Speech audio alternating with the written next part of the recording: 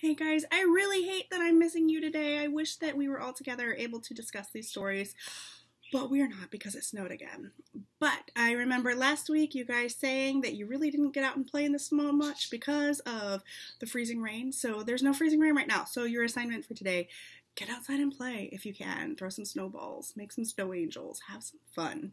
So I just wanted to tape a little bit about what we were supposed to do today so that you don't get behind from the other class. So from what I'm hearing is that really no one liked the Ransom of Renchief.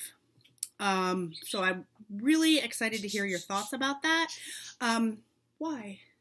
Did you guys like it? Maybe this class liked it, the other class did not. So why? The other class said that it was more slow moving than the other stories, that the other stories, they liked the fact that the climax came at the end in the other stories, and that wasn't the case for this one. So I wanted to hear what your thoughts were. But this week you're going to get into Lamb to Slaughter, and I'm hoping you guys like this one more. Okay, now is the time that we are going to start writing your short stories, and I'm so excited. So I sent out an email to your parents this week saying that you needed 3 ideas for short stories. Very different ideas, And that may be kind of scary, like how am I going to come up with 3 ideas? Okay, well I'm going to help you there. What I want you to do is go back over and think about all the stories you've read in the class. What one character really stuck out to you? Write about why. Why do you think that character, just make a list. You don't have to hand this in, just a list for yourself. Why did that character stick in your memory? Why do you like them the best? What qualities do they have? Even if they're good or bad, it doesn't matter. What qualities kind of resonate with you? Then we're going to talk about setting. So which setting in each book, which setting in each short story worked for you? Which one did you like the most? Remember we talked about genre, right? So which genre is the type of literature? What genre did you like the most? We've read from quite a few.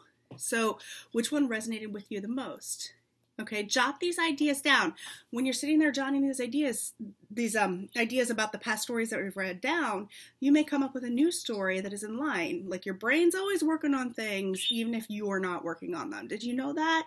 I think that's a pretty cool fact. So sometimes when I'm doing my writing, I have my ideas when I'm doing something completely different. So I'm hoping that'll happen to you here. Another way to find story ideas is to watch people. When you go to the grocery store with your mom, or when you go to soccer practice, or dance, or gymnastics, watch what people do. Is there something interesting about someone that you could take on to make your main protagonist? Is there something that someone is doing that would make them a good antagonist? So I want you to think about that. Just keep your eyes open. And I know I said in the email that I wanted a paragraph about each story. I don't need that. 1 or 2 sentences is fine. And you're not even going to hand this in. We're actually going to discuss these in class and share ideas. Okay? Now, get outside and have some fun if you can.